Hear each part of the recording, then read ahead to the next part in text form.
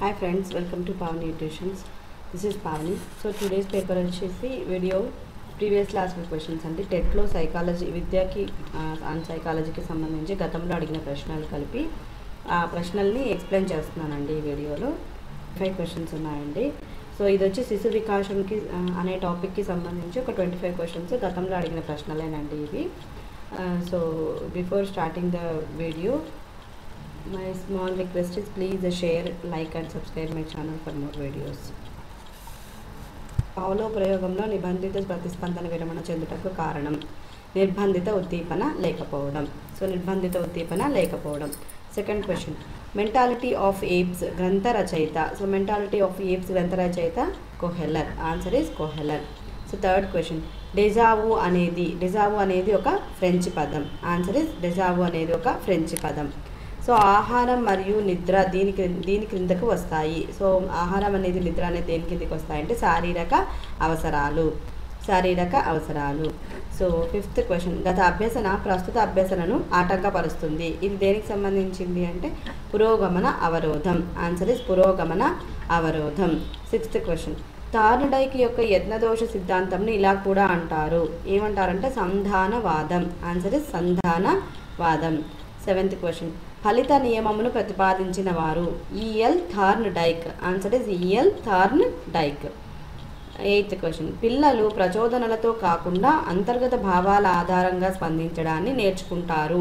అంటే పిల్లలు ప్రచోదనలతో కాకుండా అంతర్గత భావాలని డిపెండ్ చేసుకొని వాళ్ళు రెస్పాండ్ అవుతారు, స్పందిస్తారు అని స్పందించడాన్ని నేర్చుకుంటారు అని తెలిపిన వారు ఎవరు అంటే వైగోటస్కీ. Answer is వైగోటస్కీ. So ninth question, మెదడుపై ఏర్పడు స్మృతి చిహ్నాలను ఇలా అంటారు. సో ఏమంటారు మెదడుపై ఏర్పడే స్మృతి చిహ్నాలను అంటే engram. Answer is engram. So పదవ క్వశ్చన్ అండి, అవధానము, ఆధారణ, పునరుత్పత్తి మరియు పునర్బలములను సోపానాలు గల అభ్యసన సిద్ధాంతం. ఇది ఏ అభ్యసన సిద్ధాంతం కిందికి వస్తుంది అంటే సాంఘిక అభ్యసనం. ఆన్సర్ ఇస్ సాంఘిక అభ్యసనం. ఎరుపు, ఆకుపచ్చ, నారింజ వంటి ట్రాఫిక్ సంకేతాలను పాటించుట ఈ రకమైన అభ్యసన సిద్ధాంతానికి చెందింది. అంటే మన ట్రాఫిక్ సిగ్నల్స్ రెడ్, గ్రీన్, తర్వాత ఆరెంజ్ వంటి ట్రాఫిక్ సంకేతాలు పాటించాలి, వాటిని ఫాలో అవ్వే ఒక రకమైన అభ్యసన సిద్ధాంతము దేనికి చెందింది అంటే నిబంధనం. Answer is నిబంధనం. 12th క్వశ్చన్, అతి అభ్యసనం దీనికి దారితీస్తుంది.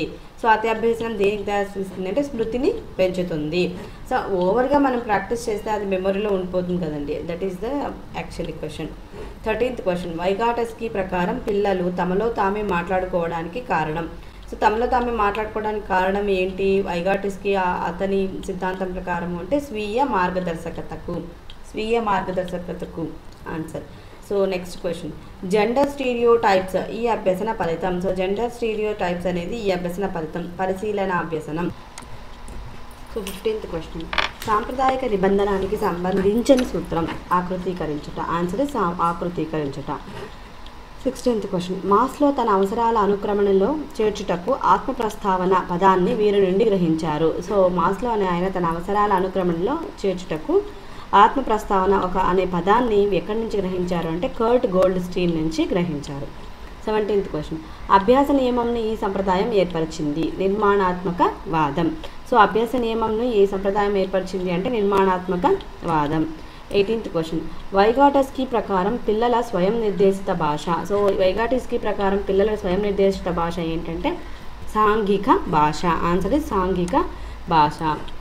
గెస్టాల్ట్ అభ్యసనం దీని ద్వారా జరుగుతుంది. సో గెస్టాల్ట్ అభ్యసనం దేని ద్వారా జరుగుతుందండి ప్రత్యక్ష వ్యవస్థీకరణ. ఆన్సర్ ఇస్ ప్రత్యక్ష వ్యవస్థీకరణ.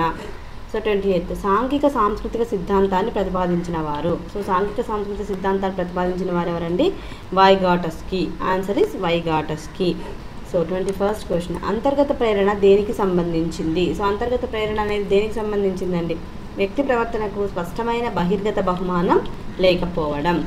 సో 22nd క్వశ్చన్, స్మృతిని పెంపొందించేది బట్టి స్మృతి. స్మృతిని ఏది పెంపొందిస్తుంది బట్టి స్మృతి అంటే మగప్. పిల్లల్లో పుట్టుకతో భాషను ఆర్జించే ఉపకరణం ఉంటుంది అని పరికల్పన చేసిన సిద్ధాంతకర్త. సో ఒక సిద్ధాంతకర్త పిల్లల్లో పుట్టుకతోనే భాషను ఆర్జించే ఒక ఉపకరణం ఉంటుంది అని తెలియచెప్పిన వారు ఎవరు అంటే చామ్స్కీ. ఆయన పేరు చామ్స్కీ. 24th క్వశ్చన్ అండి. ఈ కింది వాటిలో వినూత్నంగా సమస్యను పరిష్కరించడానికి అనువైన ఉపగమనం గెస్టాల్టు. Answer is గెస్టాల్టు. సో ఇక్కడ ఆప్షన్స్ ఇచ్చారండి. సాంప్రదాయక నిబంధనం, కార్యసాధక నిబంధనం, యత్నదోష అండ్ గెస్టాల్టు. ఆన్సర్ వచ్చేసి గెస్టాల్టు. క్రింది వాటిలో ఒకటి అభ్యసనాన్ని పెంపొందిస్తుంది. సో ఇక్కడ వచ్చేసి మనకు ఆప్షన్స్ ఇచ్చారు. ఆర్జన కోసం అభ్యసనం, బహుమతుల కోసం అభ్యసనం, పరీక్షల కోసం అభ్యసనం, నేర్చుకోవడం కోసం అభ్యసనం. ఆన్సర్ వచ్చి బహుమతుల కోసం అభ్యసనం. సో ఏ అభ్యసనాన్ని క్రింది వాటిలో ఒకటి అభ్యసనాన్ని పెంపొందిస్తుంది అంటే పిల్లల్లో బహుమతుల కోసం అభ్యసనం. So friends, these are the 25 questions friends. ఇవి గతంలో అడిగిన క్వశ్చన్స్ అండి. సో వీటిని ఈ వీడియోలో ఎక్స్ప్లెయిన్ చేయడం జరిగింది. So hope you like my video. So please share and subscribe my channel for more videos. Thank you.